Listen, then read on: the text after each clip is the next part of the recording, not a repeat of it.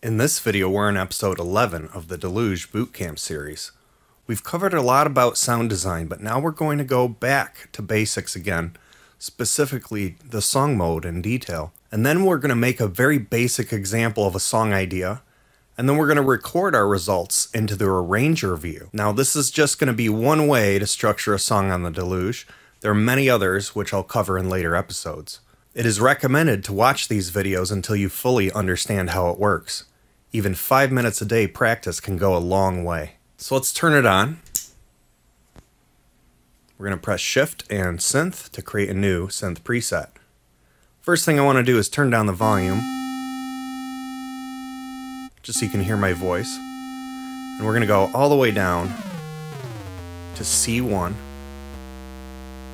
And what I'm going to do is enter in a note every 4 pads. I'm going to go up an octave and enter a note every other 4 pads. So now we have this. Now what I want to do is go in to the filter, push down the upper gold knob until it says EQ, and turn up the bass. Now we can hear a lot more bass there. We're going to go to the attack decay and turn up the decay. Okay, so now we have that. We're going to go into song view. We can see the row here. We're going to add a new one, so we're just pressing any row there.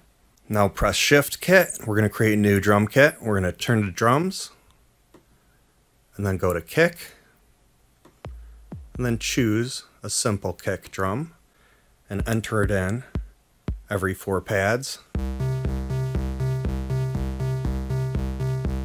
And let's just add a snare. So hold down the next row, press load. We're going to go back up a directory. We're in kick, so we're going to turn to snare. And now let's just pick that one. Just listen to it, see how it sounds. Okay, really simple. Let's just turn those off for a minute here. Now, it depends on what zoom we're at, but there's a cross-screen effect. So right now we're in 16th. Let's zoom all the way into 64th. Now we can see the kick drum on every screen in that bar. So if I enable cross-screen right now, it's going to work according to this zoom we're at. So if I add, say, a snare here, it's going to add it all throughout all the other screens, as you can hear. So that can be pretty useful if you want to make kind of like the bass of your drums. And you can edit in later by turning off cross screen. So for example, if I'm in 30-second view and I press cross screen and I add a snare here, we can zoom out and we can see it just added on the 2 screens here. Now let's go back to song view by pressing the song button here. We're going to look over how this works. So each of these rows are a compressed view of the clips, showing the position of the cursor, for example, and it shows the length of the clip. To identify what a row is, you just hold it down anywhere on that row, and you can see it's Synth 173. If I press this one, it says Kit 83. If you need help identifying what a row is, you can actually go in to the clip view, hold down Shift and turn the up-down knob. You can see we can change this clip, which is Synth 173, into blue. So the bass is blue right now. And in here, the kick drum, we'll change that to yellow. Now we can see the drums as yellow, the bass notes as blue. Now the colors also are on a spectrum, so the higher the note, you can see it changes the color, the higher it goes. Just like we did before, if we add a clip, we just press anywhere on an empty row, above or below, it does not matter, and that creates the clip. If I want to move it, I can hold down anywhere on that row and turn the up-down knob, and as we can see, we drag it up or down. To delete it, just hold down anywhere on the row and press delete. Keep in mind, if you press back to undo, it's not going to bring that clip back. Zoom works the same way as in the clip view. Hold down the left-right knob to see the current zoom level. If we hold down the left-right knob and turn it, we can change the zoom level. So I like to stay at 16th. But if we start making longer patterns, usually maybe 1 bar. The right column here is section colors. These are groups of clips you can create together. You can imagine it as the parts of songs you want to stitch together. So when you're looking at the song view, you want to focus on the right-hand side because this is how you can look through the sections of your song that you're working on. You can even hold Learn and then hold down on any section color. And if we have a MIDI input and press a note, it's going to start blinking white. And what that means is whenever we press that MIDI note, it will actually trigger that section color. You can only currently have 12 section colors. But remember that pattern or clip length is practically unlimited. You could even technically make an entire song in one pattern or section if you wanted.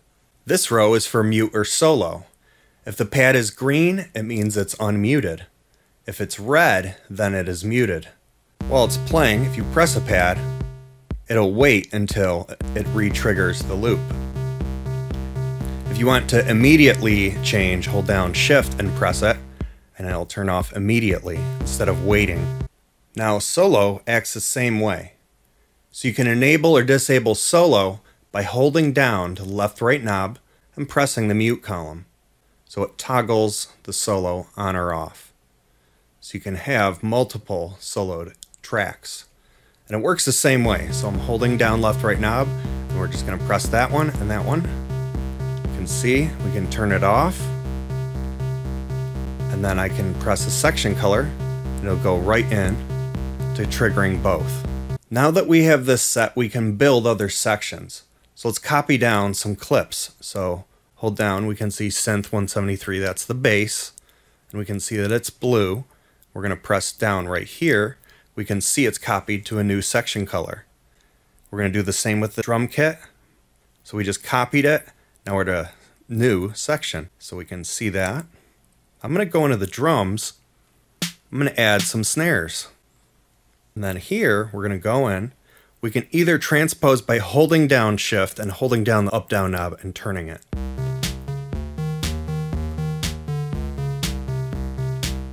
Or I can do it this way. I can hold down Learn, press the left-right knob. That copies that entire screen into the memory. And we have the root note at the bottom here. So I can use it as reference. I want to change it to another note. So that note right there. So hold down Shift, Learn, press the left-right knob, paste. Okay, so now we can play this, and let's go back to the first one.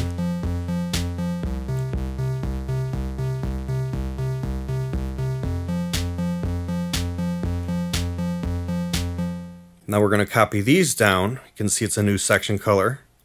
Drums copied. We're going to go into that section. We're going to put 2 drum hits here. And then on the top here, Learn, left-right knob. We're going to go to G. Shift, Learn, left-right knob.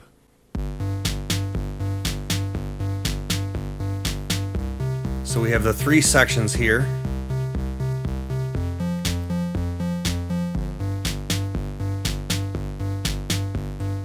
Let's say I want to make a lead synth, so I'm going to go up. We're going to make a new clip.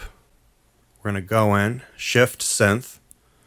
Let's turn down the volume a little. Let's go higher. Okay, now we're going to go to Attack Decay, turn up Decay. Let's go to Reverb, turn that up. Let's change the oscillator type to saw. Let's exit the menu by pressing any button here, and let's add some notes.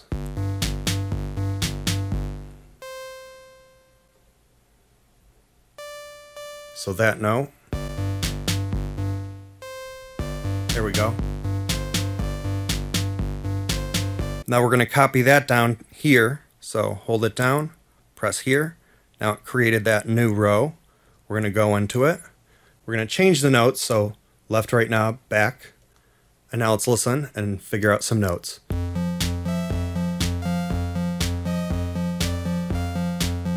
Okay, so this note.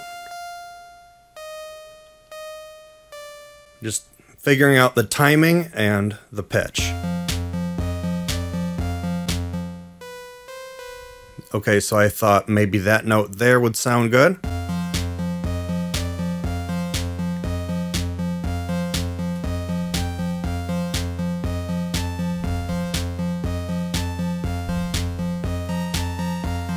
Okay, so that's that section.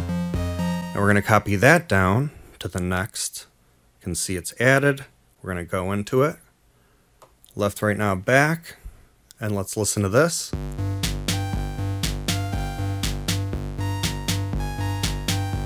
Okay, so we're going to put in some notes.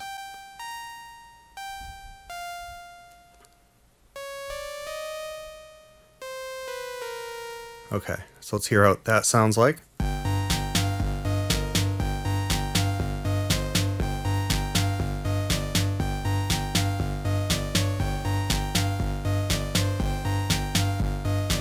Alright, so we have those notes, and now we can switch between these.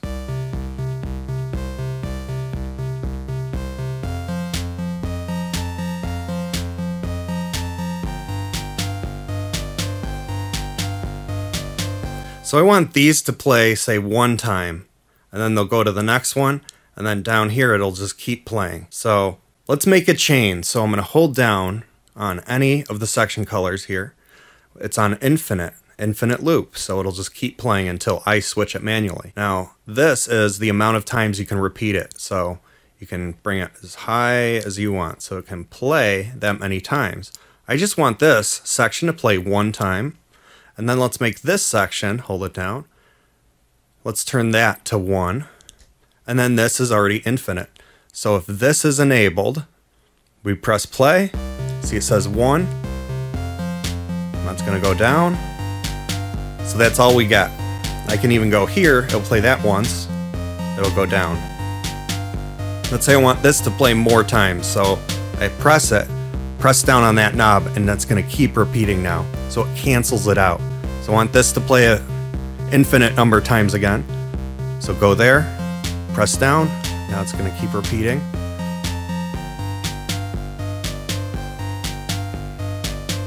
Now let's create one more area. So it's going to be down here. So we're going to copy down. We'll see Synth 174 down to here. It's green now. We'll hold that one, bring it down here. And then the lowest one down here. Now we switch to it. Again, let's just erase everything. Left, right knob, back. And then we're going to go into the bass clip. Now we're going to change it. So learn, left, right knob, copied it. So this note, so shift, learn, left, right knob. Now we can listen to it. Now we'll figure out lead to it.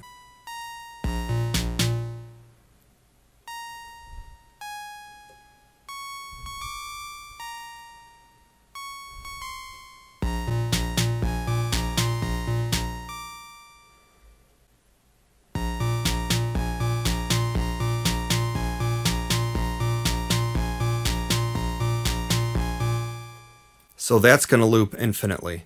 If I play this chain here, 1, 1, and it's going to go down here. And then let's say I want to switch to this one. And I don't know the amount of time, so I'll just listen to it and kind of go by feeling. Now, let's say maybe here, it's going to go back to the chain and play it. So it'll just keep playing this. Let's say I want to feel it out and just like, yeah, I want it to keep playing that part. And then let's say change here, change. So we can do this now and record this right into the arranger. So here's what I'm going to do though. I'm going to start without the drums. So that's right here. So I'm going to mute that clip. Now all I have to do is press record and then song, and it's going to record everything I'm muting and unmuting or soloing right into the arranger real time. So I can now record these results into arranger mode. This is like printing everything I have here into a recorded linear song. Just keep in mind when we do this, you can't shift mute or shift solo any clips as it's recording to the arranger. That's a limitation. So hold down record, press song, and here we go. Now it's going to play that. Now, maybe after this, I'm going to enable the whole clip. Now it's going to start counting down. Okay, I'm gonna let this play maybe 2 times, back up here. Now it's gonna go to here, down to here. Maybe repeat that a couple times. Maybe we're gonna cut out the drums. We're gonna start over again. 3, 4, and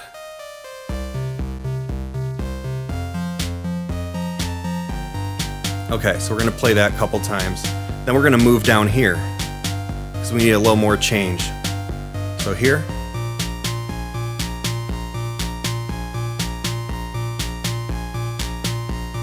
Let's go back to here.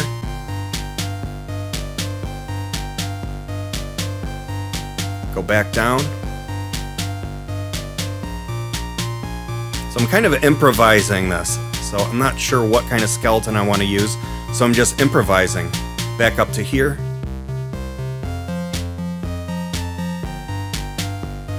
Let's just maybe keep this going.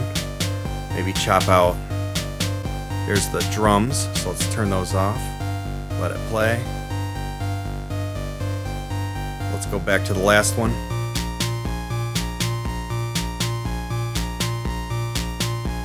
Now what I can do is turn off the drums. Maybe turn off the bass. And then we're going to mute this and it's going to end the song. Done. Press record and play and we stopped everything. We're going to press song view. We're going to go back. We can see here that it recorded everything that I just played all the way through to the end. So let's press cross screen. And what that means, it's going to follow the cursor. When it goes off screen, it'll follow it. So let's just listen to what we just did. I can go into Effect Entire right now and play around with the reverb, for example.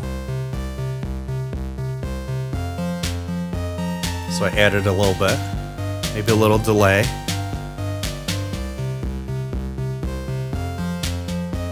Filter.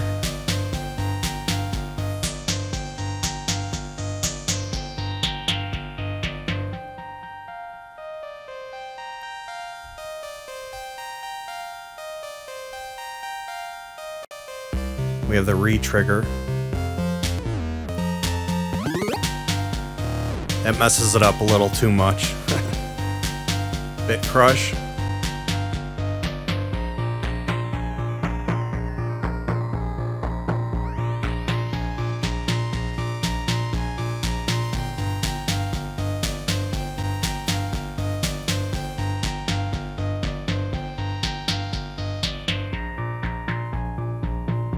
Turn up the reverb to large. Turn it down a little.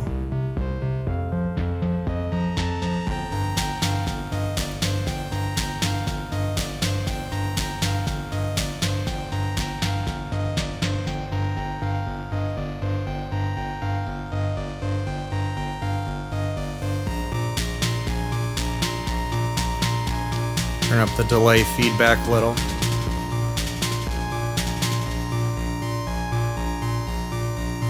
Switch it to analog.